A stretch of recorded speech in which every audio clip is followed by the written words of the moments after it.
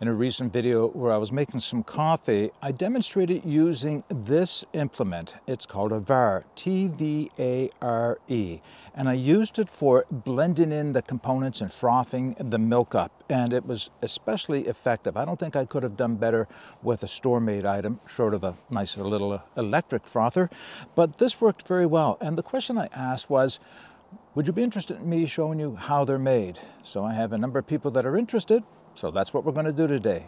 Keep watching. All right, so what is a Tvare and why would you want to make one? Why not just go to the store and buy a whisk? Well, I brought a little whisk out with me. This is one I carry in my cook kit. It only cost me a couple dollars from the dollar store. It works quite well for whipping up eggs and blending flour and mixtures together like that, which is of course what you use a whisk for. So why not just stay with that instead of making one? Well, there's a couple reasons. First off, this specific one is much better at doing what I did with it in that other video, which I'll link at the end of this one if you're interested, in that it blends the milk and the oils and different things together so nicely and froths them up inside of a cup. Now, it's not going to be as good for other tasks that I might need a whisk for, so this is why I like that one for that task. But it's not the only one. I brought out a couple of others that I've made. I've probably made about a dozen over the last few years, just kind of experimenting. Here's one that looks more like a traditional whisk and can be used like a traditional whisk. We'll talk about how to make one like that today. And here's one of my early ones. This is based on a very old Scandinavian design for a Tvare, T-V-A-R-E. In fact, that's where I first got the idea from.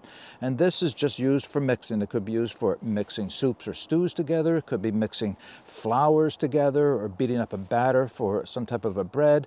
And, just blending things up together. And it's very, very easy to make. And you know what? If it breaks, they're easy enough to make another one. So the question I guess you're asking yourself is, why would I choose to make one like this if I can get one like this so cheap and it does a good job? Well, despite the fact that this does a better job at that one specific task, I like to make my own for this reason. Really, that's a bushcraft skill. It allows me to sit and enjoy my time carving a tool that I will then use while I'm out here in the woods. I feel it just connects me better with the woods and allows me to develop my knife handling skills and my understanding of the world around me out here, especially how wood reacts when you carve it. So it's not that you need to have one of these, it's not that it's better, it's just that it's more fun. Maybe that's the way to say it. So what I'll do now is I'll just talk a little bit about how I make mine, the different designs, what to look for, and we'll actually demonstrate making one or two. Okay, before we get started, let me just show you a few of the tools that you may need. And some of these are actually quite optional. You don't need a whole lot. The one thing you do need, of course, though, is a knife. And ideally, a very fine point knife like on a Mora. Now, this is an Zonda, a knife that I've been testing for a review. And this has a great fine point knife to allow me to do the carving I'm going to do. And it has a reasonably good sharp spine, which I'll be using as well. And I'll show you how that's done in a minute. Now, that's all you really need as far as cutting tools go, but I'll tell you what makes it a lot easier. A pair of clippers like this pair of loppers or pruning shears or whatever else you want to call it, and I'll show you why in a minute. It just makes it a little easier to cut the top of the conifer tree off than trying to work at it with a knife. Definitely much easier than using a saw for that reason. A couple of other things you're going to need is some type of cordage. Now, I brought out 3 different pieces of cordage to show you, and I'll show you the one that I'm probably going to use for this project only because, well, I'll get to why in a minute.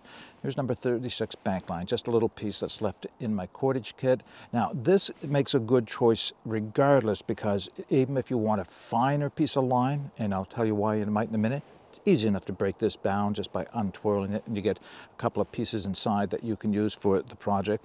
So I will be using this today, but I do have some really, really ultra fine bank line. I'm not even sure what number it is. I bought this a number of years ago, and even this can be broken down. This is actually great stuff for repair on well, anything that needs repairs, I guess, but it's strong enough that I've done a lot of other bushcraft tasks that I don't even know where you might get something this fine anymore. I got it at a fishing supply store any number of years ago.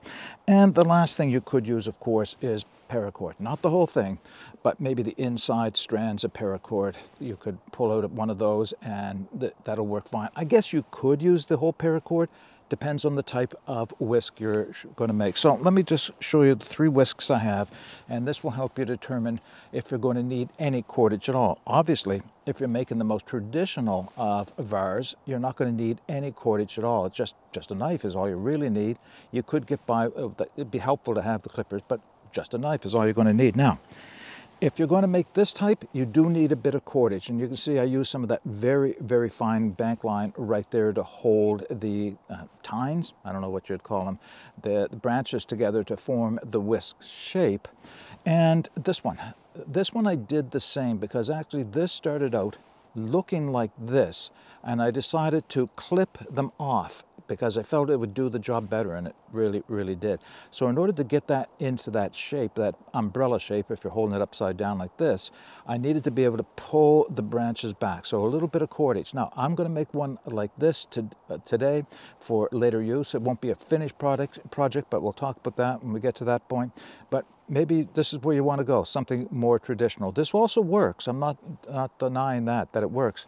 I just happen to like this style the best of the 3 that I've shown you. Okay, so the other thing you need is a top off of some type of a conifer tree. So I have experimented with all the different conifers that I could find around me here, and I cut the top off of 3 local trees just a few minutes ago rather than taking the time to do that on video. And I'll talk to you about the pros and cons and what to look for in choosing the conifer. But before I do that, I need to talk about cutting living trees, because this starts with a living tree that has to be quite malleable, flexible branches on it, so it does have to be still green. So here's what you need to know. If they're not yours on your property, then you need to get permission to do that. I have that here. I'm not on Crown land. I'm not cutting down Crown land trees. I'm on private property, so I'm able to do it. Now, I say that only because somebody will call me out and say, why are you cutting a living tree? You're going to damage it. Damage it? Yeah, technically, I am taking a little piece of the top of the tree off. I'm not hurting the tree significantly at all. It's not going to impair the growth or harm it, or definitely not going to kill it. It's no more than picking the little tiny new growth off of the ends to make a cup of tea. This really causes very little damage to the tree. And if that really does bother you, I'll give you another source of where you can find one. Your Christmas tree. If you use Christmas trees, now here in Nova Scotia we have a huge Christmas tree industry. We transport them or sell them around the world, and the trees that they use here primarily, with very few exceptions, are balsam fir. Balsam fir is one of the best to use anyway, because it's one of the easier to work with. So if you have a Christmas tree and you're getting ready to throw it out in the garbage or whatever else you use it, we use the branches to cover plants up in our backyard. But you might want to take a look at the top of the Christmas tree and see if it's symmetrical enough that you can use for doing this with. I just throw that out there. So what have I got? All right, so I'm going to show you the 3 that I have today and give you the pros and cons on each of it. So this is the top off of the balsam fir tree that I cut. Now, this looks rather large, but I was looking for something specific, and I can work it down in size as well.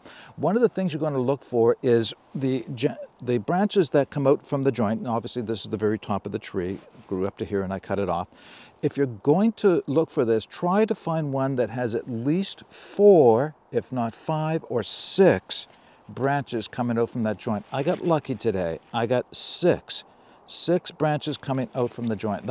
I've never seen more than that, actually. I rarely see that many. So, you know, kind of decide for yourself how big it's going to be. A little bit of experience will help you there, but you might want to decide. One of the things I've learned is that, oh yeah, you're going to get gummy, by the way. Tastes good, but it's going to make a mess.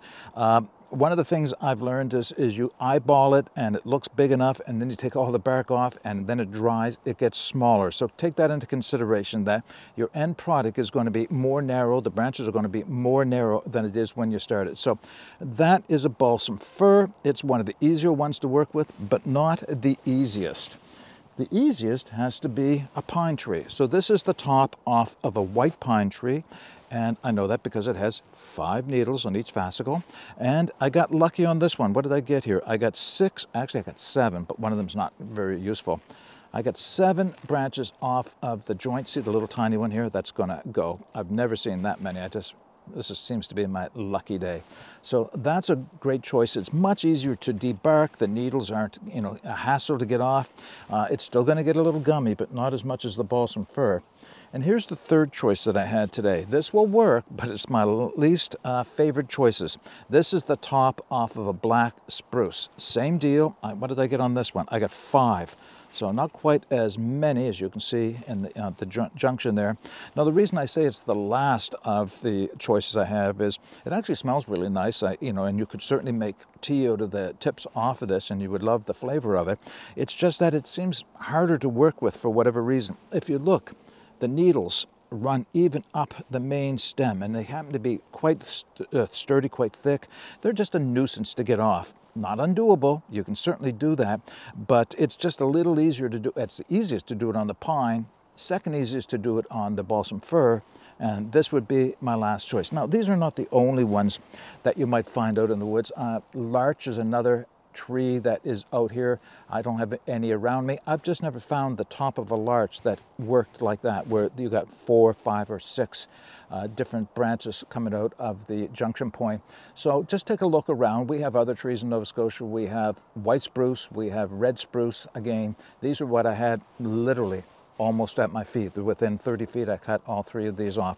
So the one I'm going to work on today, I think, will be this one. This is the pine, and I'll show you what to do next. All right, we're going to work with the white pine, and I'm just looking it over, and take your time to consider what your next steps are and what it is you need to do. Don't be in a rush to cut the branches down to what you think the final size is. Leave extra length on. Easier to cut it off after the fact than it is to add it. Well, you can't add it back on, can you? So I'm just going to take and try it, and probably, I don't know, 8 inches or so, maybe 9 inches. I'm going to trim each of these off roughly, well, hopefully as close to the same length as I can reasonably eyeball. And they're not all the same thickness, which sometimes can be a bit of a nuisance, but you know, not too bad.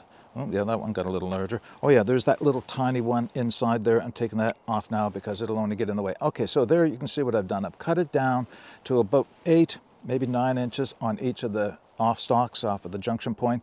I'm also going to take off the top of this just to make it easier to work with. I'm cutting it at about 12 inches. I'm definitely going to be shortening that down, but I just wanted to make it a little easier to work with. All right, so I've cut those off using the pruning shears, but I could have just as easily done that with a knife as well.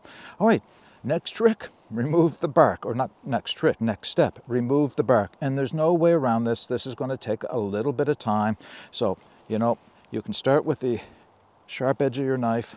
I'm not going to make you watch me do the whole thing. I'll just get started and then I'll cut away to the next step.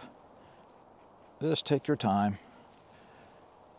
This smells great. This is a great project right now because the smell is just amazing. Not sure if you can hear that. There has been a small flock of Canada geese flying back and forth over me here, and nice to see, but they can be a bit disruptive as well and loud. We call Canada geese flying death cobras here in Canada. Vicious animals if you get too close to them. Great to look at, but don't approach. Very territorial and not afraid to attack. From personal experience, I can tell you that. All right, so I'll just work on this. I'm going to take all the needles off, and then I'm going to scrape the bark right down to the bare wood, and that's important to do. Get all the bark off now. I mean, you can take it off after it's dry. It's just harder. In fact, if you don't take it off before you use it the first time, you'll know, because the first time you put this in something like hot water, any bark left on gets mucky after the fact. So try to get it all off now. All right, I'll do that and I'll bring you back for the next step. All right, I have gotten most of the way. I'm not going to say all the way to what I would prefer to see my finished project look like, but I just want to speed things up a little bit for the video. So a couple of things here right off the top. I said you should have a very fine point knife, but I didn't explain why. So there's my knife. By the way, that's something we'll talk about, what gets all over your knife in a moment. The reason you need a very fine point knife is in these little grooves right in here at the bottom. a big fat pointy knife is just going to be too awkward and probably not going to get in far enough. Now, I shouldn't have to say this, but knife skills matter. This is a point or time or a skill that you could easily cut yourself if you're not paying attention and not employing good, safe knife skills. So do that, of course. So just take your time, and here's a good kind of a guideline for you. If it's green, you haven't gone down far enough. You should have pretty much white wood. Now, I haven't done the best work yet on it. I'll tell you a little trick that I just used now. I'm using the spine to get a little bit of green off of here. I just laid it down on my leg and actually pulled, not moving the knife back and forth, but pulled the branch back and forth. You can see I got some more of that inner bark off.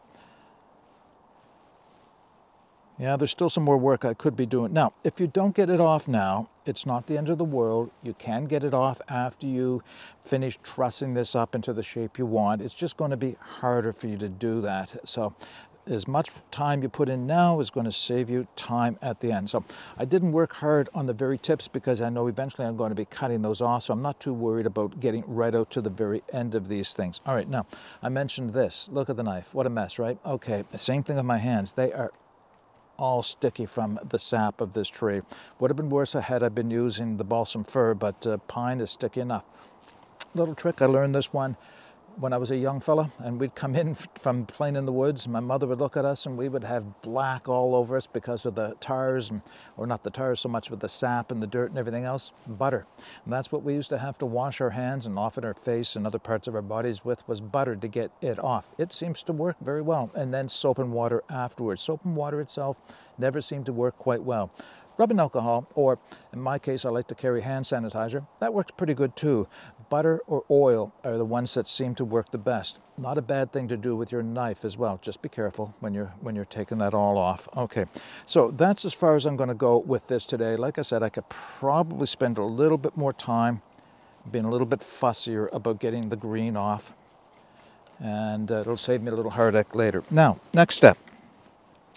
I took that number 36 bank line and I split out one of the 3 twines, as you can see right here. And now this is a little tricky, I don't mind telling you. And by the way, if you don't get this done right away, in other words, while the wood is still green, it's going to get a lot harder. You may not be able to get it back. The only trick I'll tell you then is to put it in steam or in hot water, boiling hot water, just to make them all pliable again. But, you know, you could probably get this done fairly quickly, like I just did, probably an extra 10 minutes off of camera. And what I'm doing now is kind of visualizing, bringing the ends together. They are fairly pliable, so it's going to work pretty good. This is where you'll know whether or not you cut any too short. Too long is good, too short, not so good. All right, so that's what it's going to look like. So how am I going to bind those up? So here's my suggestion. Kind of hold it in your hand and create a knot of some type. A clove hitch is ideal for this. If you're looking for a final end product, then you're not taking this off, then maybe a whipping would be even a better choice. Yeah, I don't mind telling you, this is a little finicky. I'll see if I can do this and then fix it up. So I'm wrapping it around to create a clove hitch. And back again. And through. Let's see if I can get that through. And with sticky fingers, this is a pain. Now, people might question a bank line itself. Is that a good choice? Because it's, you know, it's a tarred nylon. You could use anything else you want. I like bank line because I know at the end of the day, this is going to be coming off. Oops, I missed a couple. I got to open it up back up and get those inside. All right, let me work at this just for a second off camera, just to save a little bit of time, and I'll show you what it looks like when you get it properly bound up. Okay, full disclosure, I dropped the idea of a clove hitch. It's worked for me in the past, and it does work. I thought I'd try something else that might work a little bit better, and that was a Canadian jam knot. So that's what I used, because I know it'll tighten up and apply pressure quite evenly and quite tightly. So, okay, here's what I've done. Now, the amount of time you want to put into this to make this exactly what you want depends again on what your outcome is. Are you looking for a traditional looking whisk like this, or do you want to end up with one like this. And this is what I am going for, is one like this. I don't find that I need anything quite like this when I'm out in the woods. I'm not mixing that many dry materials, but where's the other two that I had? Okay. So if I am whipping eggs up, this will work just fine for eggs. If I'm blending flours together to make a bannock or something, this will work fine for this. But so will that. They will work just fine.